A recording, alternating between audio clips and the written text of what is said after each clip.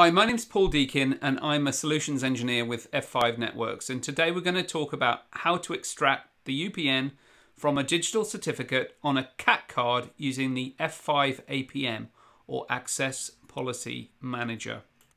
There are 3 items on the agenda today. I'm going to discuss what is a user principal name and where you can find it on a digital certificate.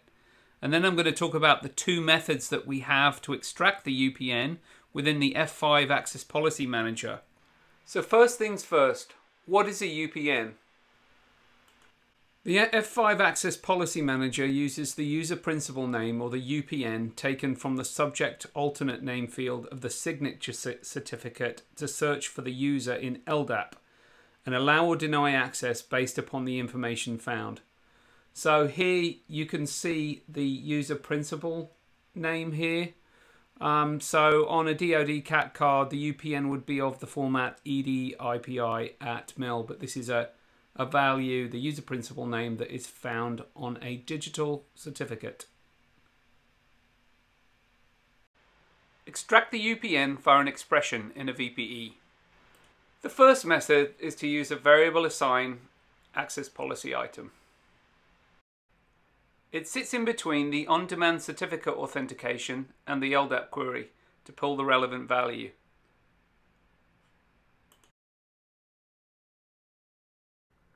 In this case, I'm using a variable assign VPE item. Select the variable assign item and then click Add Item. Provide a name for the access policy item. This can be arbitrary. Select Add New Entry, select Change, and then assign a custom variable. So in my case, I'm selecting session.custom.upn on the left-hand side, and then on the right-hand side, you're going to copy in the expression. So that's going to be the expression that will pull the UPN from the digital certificate.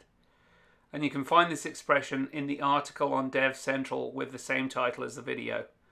And then eventually you're going to select Finished.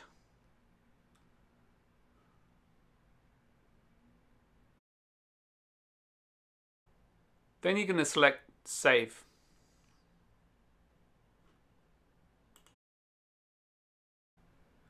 Then you're going to apply, and then also make sure that this policy is associated with the virtual server. Method 2 is to use an IRULE agent event with an IRULE. Go into the Visual Policy Editor, and over here in the General Purpose section there's an IRULE event. And then you'll select Add Item here.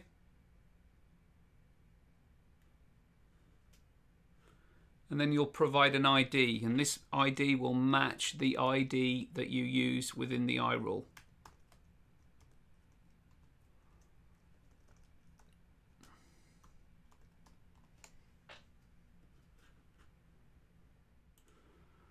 Then you'll need to create an IRULE. So you can do that over in the Local Traffic Management section, IRULES, and then you have a Create button over here.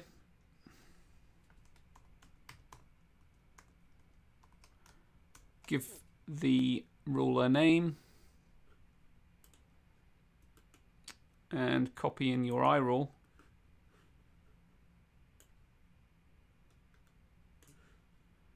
And click Finished.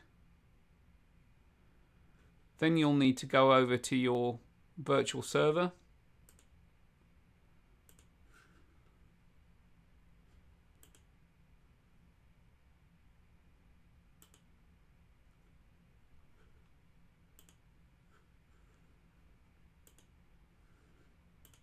And associate the IRULE with your virtual server.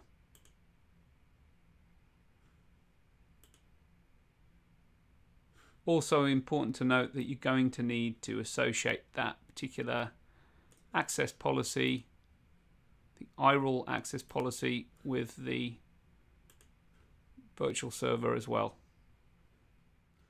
Note that any changes to an access policy, whether it's an IRULE method or an variable assign method, you're going to need to apply the access policy. That will always show up in yellow up here if you've made a change to an access policy. So go in there and apply the access policy, and you should see it go green. And now we test. So finally, whichever method you have used, you'll want to test. So navigate to the service. You'll be presented with a digital certificate prompt. You'll select the certificate. And in my case, I'm displaying the UPN in a message box in the Access Policy Manager. And then you should be authenticated to the service. The UPN's being validated against a directory in my case, and I've written up all the steps that are outlined in this video on devcentral.f5.com.